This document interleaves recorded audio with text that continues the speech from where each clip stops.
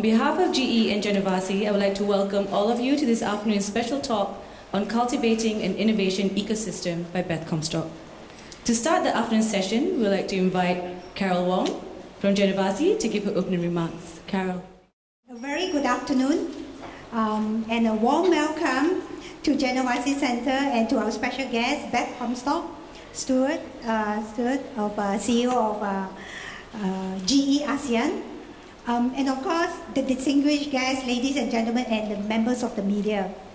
First of all, I would like to thank GE for giving us the opportunity to co-organize this event.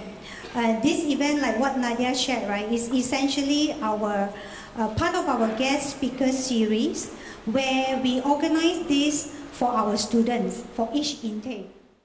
Without further ado, I would like, together with me, please welcome Beth to share her talk. Thank you very much.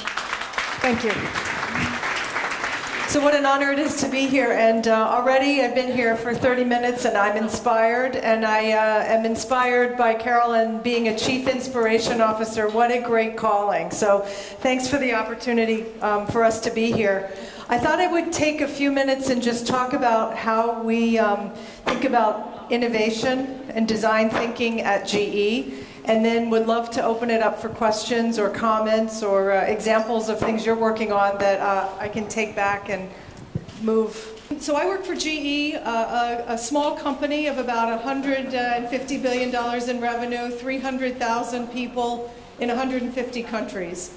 And forget that. What's perhaps most amazing about our company is we've been around for 130 years.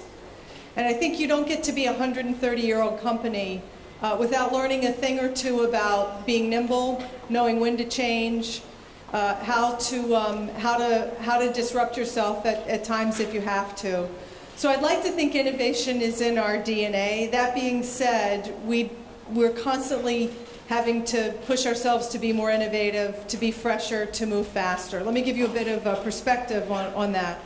One, we're an amazing technology company. We make the kind of technology that brings many of us together: jet engines, trains, healthcare equipment, think of an MRI, power turbines that power cities. So we're very much focused on technology that solves big world problems and helps power the world, move the world, cure the world, build the world. That's the kind of technology that we like. So you'd imagine we have technologists. We have about 40,000 technologists who wake up every day so passionate about pushing the limits of science. We also have about 40,000 people whose sole job it is to get that technology into the marketplace, to understand where the world's going. And that's where I spend a lot of my time. And what I'm so passionate about innovation is it has to happen in two dimensions. Technology companies need to innovate with technology, but they also need to innovate from the market back. So that would be the first thing I think we strive a lot to focus on innovation is technology is amazing, but it has to be tethered to a need.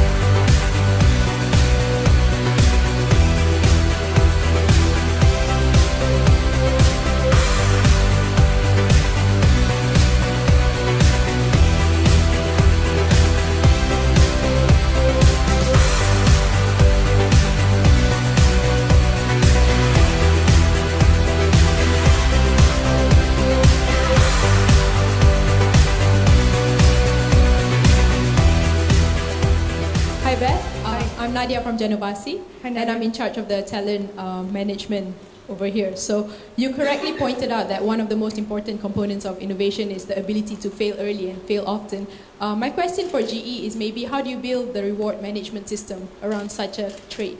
It's such a good question. I wish I had a great answer for it, and I don't yet.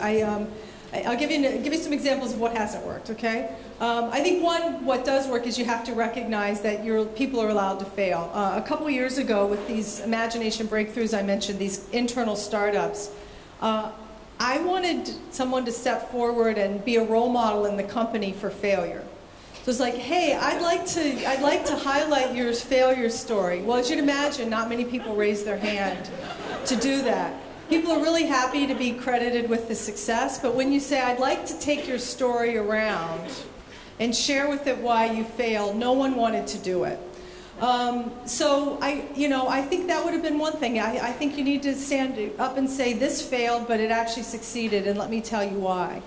Those are the kind of things I think I would aspire to in an organization.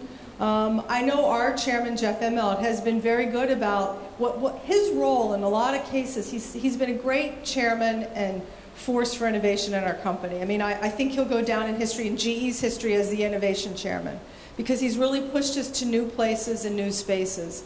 What he does very effectively is he helps shoulder the risk. He'll say to somebody, go ahead, it's okay. I'm not going to hold you accountable for the failure. Let's just give it a shot. What do we have to lose? Go do it. He'll share funding many times. That's some of what I've also seen is if you can come up with a funding model where you share the risk and reward, that helps sometimes help people feel a little bit more passionate about taking risk. And so if a project that Jeff said go for fails, he can look at himself and go, sorry, I told you to do it. What are we going to do? So those would be a couple of things. I think leadership that says, I'm in this with you. You put the right funding mechanisms. Hopefully you can find some role models. Good luck. I haven't found anyone who's been willing to do that. And maybe there are some incentives. We just haven't quite cracked the code in terms of incenting people financially for